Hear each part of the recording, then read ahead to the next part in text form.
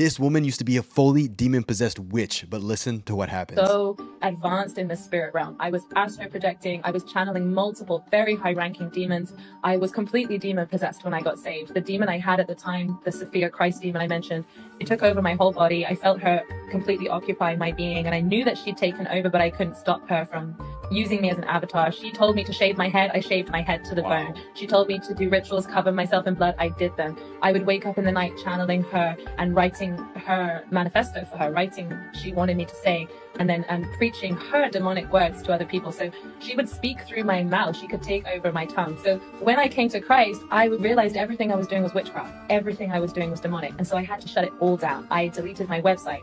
I closed my business. I burned everything I owned. And I was like, I'm not doing anything except just following Jesus. If you know we can give it all up to follow Christ and find fulfillment in truth in that, comment amen and be sure to hit that follow or subscribe for daily Christian content.